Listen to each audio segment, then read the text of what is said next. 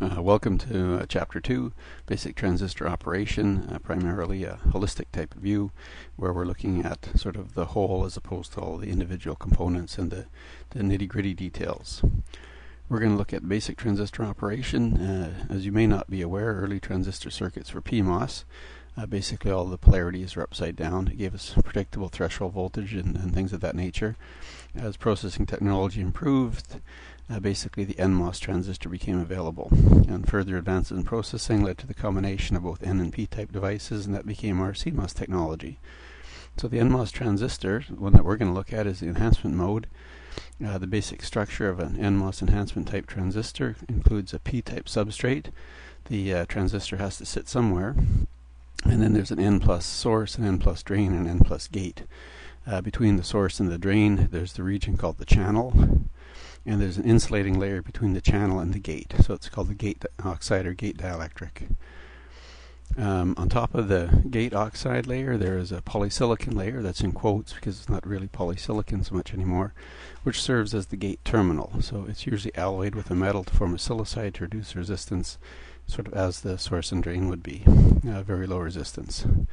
With the gate voltage VGS equal to 0, the source and drain of the transistor are separated by a P-type region. So the current from the drain to the source, IDS, is very small and basically limited by a reverse bias current of one of the diodes that would be formed.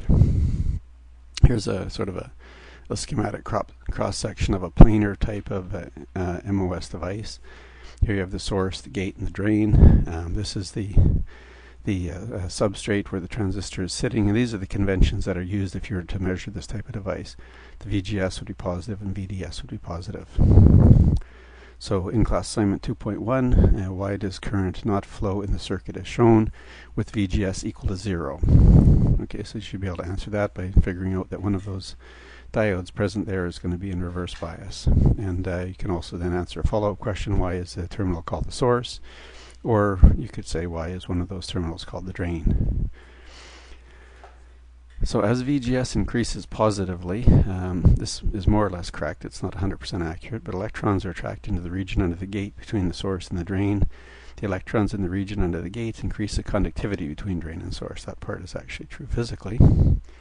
And this is the picture we're looking at here. So we applied a slight gate voltage, and we started to attract electrons into the channel area. So as VGS exceeds the threshold voltage VT, a channel, this is now an N-type region for the nmos between the source and the drain, is formed, and it's called at that point in time the material there is called inversion layer. So basically it's as much N-type there as it would have been P-type in the bulk, and current can then flow from the drain to the source. So when there's no voltage on the gate, the nmos transistor is normally off, no channel. And important to note that for an enhancement type mode device, normally that's what it means when it says normally off. The gate voltage is required to enhance the channel or to turn it on. So you need to apply a gate voltage to turn it on. That's why it's called an enhancement type device. This is not important, and we won't talk about it any further, but perhaps in the past you've learned about depletion mode devices. They're normally on, and then you basically put a voltage on the gate to deplete the channel. So this is the nmos transistor enhancement mode characteristics. This is the IDS, so the drain current versus the gate voltage.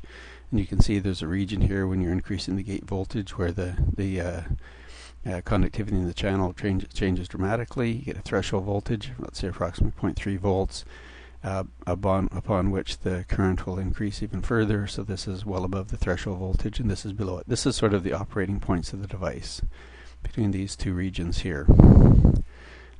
If you take a look at a linear scale of IDS versus VGS, you'd see that above the threshold voltage you get a linear fit between IDS and the gate voltage. The enhancement mode device is the most common VLSI CMOS technology, and as I said before, depletion devices really won't be discussed any further. The PMOS transistor is the one that we're going to talk about is enhancement mode. It's the counterpart of the NMOS. The basic structure of the PMOS enhancement type transistor is an N-type well, perhaps in the P-type substrate, is P plus source, P plus drain, and these are in the N-type well. Between the source and the drain there's a channel. again, there's an insulating layer between the channel and the gate, so it's a gate oxide or gate dielectric. If you learn the N-type, the P-type comes for free. So again, continuing on here, on top of the gate oxide layer, there is a polysilicon layer, which serves as a gate, or polysilicide layer, which serves as a gate, or even a metal gate. When VGS is equal to 0, the source and drain of the transistor are separated by an N-type region. So the current from the drain to the source, IDS, is very small, limited by the reverse bias current of one of the diodes. So if it sounds like deja vu all over again, that's because it is. Here's the cross-section now of the PMOS transistor in enhancement mode. It's not hooked up like this on a chip. Make a note of that. Here the source is tied to ground. VGS would be negative. VDS would be negative when you go to make measurements on this type of device. So this is how it operates. As VGS increases, this means negatively, so the magnitude is increasing, and that's with respect to the source. The holes are attracted to the region under the gate between the source and drain. Holes in the region under the gate increase the conductivity between the drain and source. As VGS exceeds, again negatively, a threshold voltage VT, a channel, basically a P-type region, is formed in the N-type substrate between the drain and source, and current then flows from the drain to the source. Since there's no voltage on the gate, the PMOS device is called normally off, or I should say rather when there's no voltage on the gate, the PMOS device is off, and that's why it's called enhancement mode again. You basically require a gate voltage to enhance the channel in order to turn it on.